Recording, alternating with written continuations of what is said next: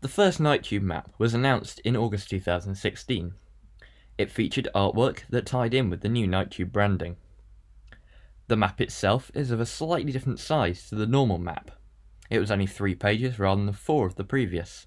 The cover has a blue header with the Night Tube logo, then the artwork, but it still had a white footer like the standard map, with the Mayor of London logo and the Transport for London logo with the roundel. The inside of the map featured the 2 lines that the Night Tube operated, the entirety of the Victoria, and the central between Ealing Broadway and Hainault or Loughton. It was slightly different from the standard map because it showed the other lines that were going to be added to the network in light grey. The background of the map was also a dark blue, rather than the white and grey of the standard map.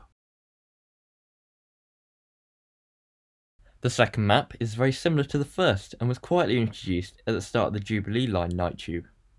It was also hard to spot because the artwork was very similar but had a blue tint and the person had been changed to face a different way. This new map has the Jubilee line added all the way from Stanmore to Stratford. Apart from that, there were no other changes to this map. The third Night Tube map was where the map started to line up more with the standard map. The map joined the Art on the Underground series, and this is the first time that a Night Tube map was released at the same time as a standard map. There were 2 new lines added, the Piccadilly between Cockfosters and Heathrow, and the Northern between Morden and High Barnet or Edgware via Charing Cross. On this map there were no more greyed out lines, as the 5 lines that had been set up for Night Tube were all operational by now. Lancaster Gate Station was also closed, with an expected opening date of August 2017.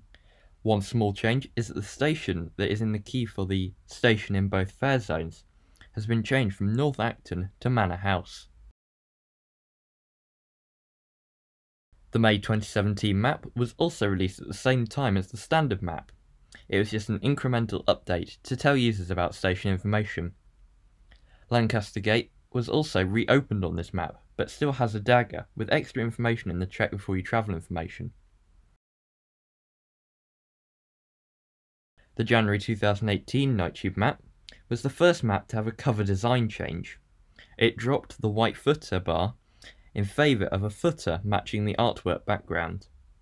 The map is notable for having the first section of the London Overground to the Night Tube network, part of the East London line between Dalston Junction and New Cross Gate. However, Whitechapel was not served. At this time, TfL released an information leaflet about the new London Overground service.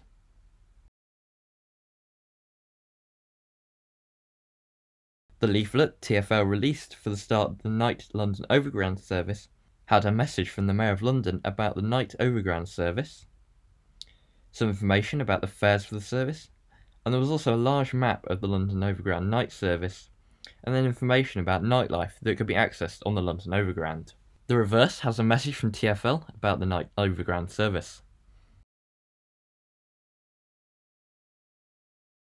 The May 2018 Night Tube map features a dark blue footer with the same information as the last. The map also added the East London line section of the Overground from Dalston Junction to Highbury and Islington. At the same time, TfL released an updated leaflet on the night Overground service.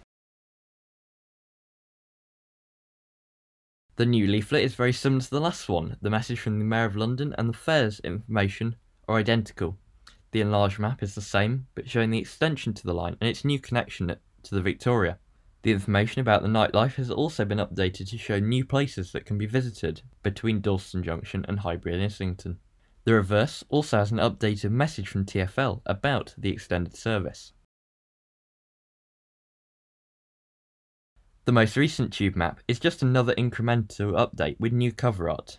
However, Whitechapel also gained night Overground service on this Night Tube map.